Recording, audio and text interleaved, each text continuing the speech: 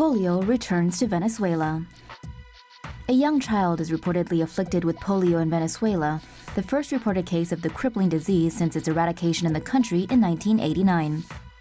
According to the Pan American Health Organization, the child lived in an impoverished indigenous community in the Delta Amacuro state. Poliomyelitis is caused by the poliovirus, which enters through the mouth via contact with contaminated feces or through droplets from a cough or sneeze. The virus multiplies in the small intestine before being carried through the bloodstream to the central nervous system, where it destroys motor neuron cells.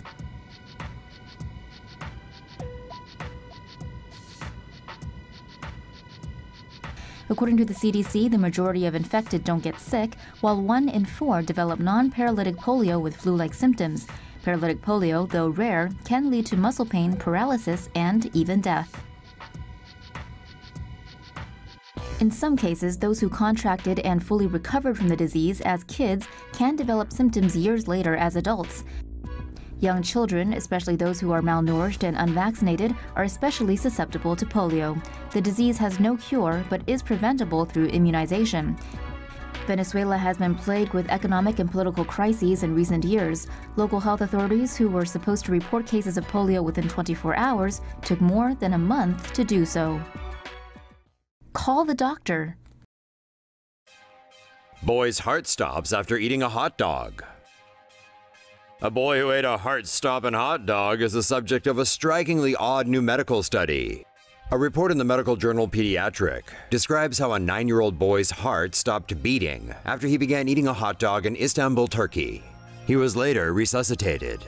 Choking can lead to cardiac arrest in children, but in this case, medical staff found the hot dog stimulated the boy's vagus nerve, which in turn triggered an abnormal rhythm that caused his heart to stop. Upon further investigation and an electrocardiogram, he was found to have a rare life-threatening heart rhythm condition known as Brugada syndrome. The child was later implanted with a defibrillator to help regulate the abnormal heart rhythms via electrical impulses. The condition is reportedly inherited and more common among those of Southeast Asian descent. Botulism outbreak strikes Northern California. A mother of 3 is lying paralyzed in hospital with her life in the balance after eating contaminated nacho cheese sauce. 33-year-old Lavinia Kelly is one of 5 confirmed cases of botulism linked to patients who ate at the Valley Oak Food and Fuel gas station in Sacramento.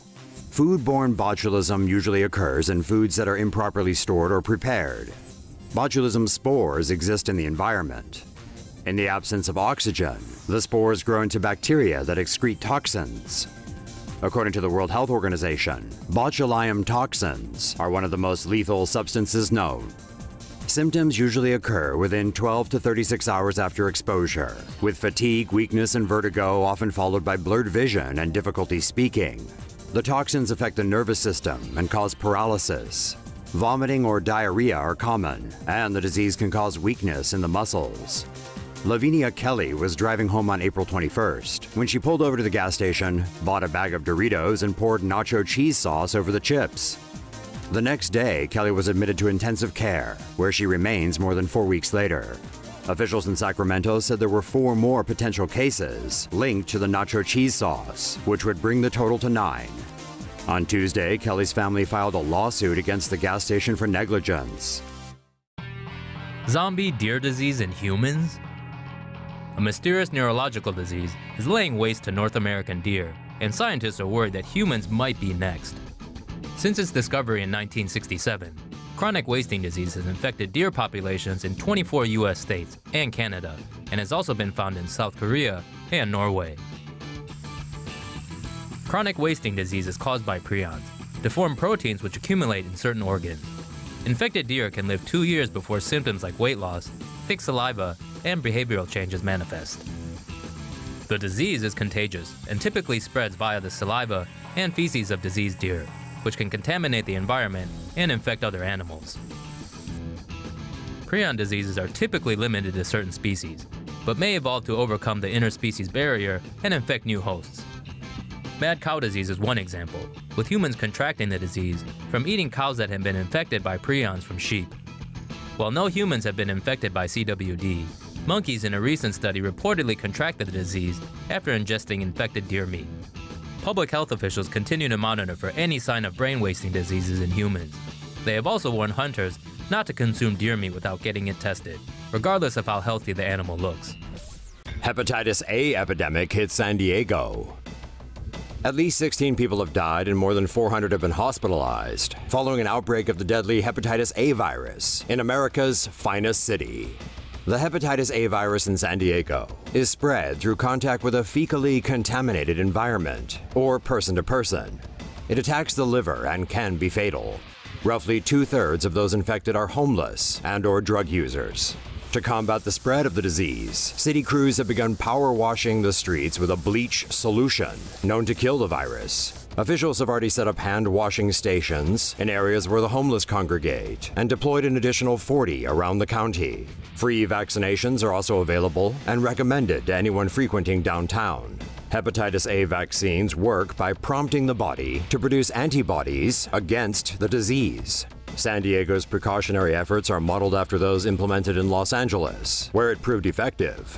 In addition to street spraying, installing hand-washing stations, and administering vaccines, city officials are also looking into providing more bathroom access downtown. Dentists keep dying from IPF. CDC doesn't know why. Health officials are trying to figure out why dentists in Virginia have been dying of a rare form of lung disease. Officials have identified 9 dentists, or dental workers, who were diagnosed with idiopathic pulmonary fibrosis, IPF, all of whom were treated at the same specialty clinic in Virginia. Of the 9 cases, 7 have died. Around 200,000 people in the US have IPF at any one time. The CDC found that dental professionals were 23 times more likely to have IPF than the rest of the population. IPF causes scarring of the lungs and can be treated, but not cured.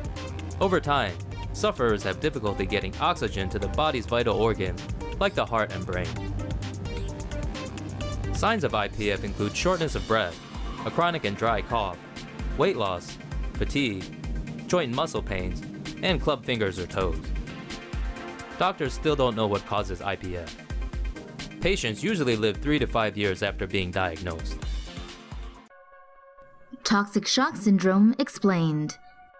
In 2012, model Lauren Wasser lost part of her right leg to a rare but potentially life-threatening condition, which she claims came courtesy of her tampon.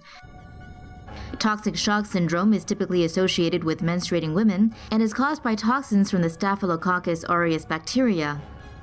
TSS is linked with tampon use since the synthetic fibers and high absorbency provide the ideal breeding ground for the bacteria. Symptoms include gastrointestinal distress, a sudden high fever, low blood pressure, a sunburn-like rash, and redness of the eyes, mouth, and throat. Toxic shock progresses rapidly and can lead to kidney failure. Though fatal, it is treatable with antibiotics and fluids if diagnosed early. Another variety of the syndrome is caused by group A Streptococcus bacteria, with those having cuts or burns or having had recent surgery especially at risk. Toxic shock syndrome is rare enough that there is little information on how to prevent the onset of the disease. For now, the best way is to clean any injuries and frequently replace tampons.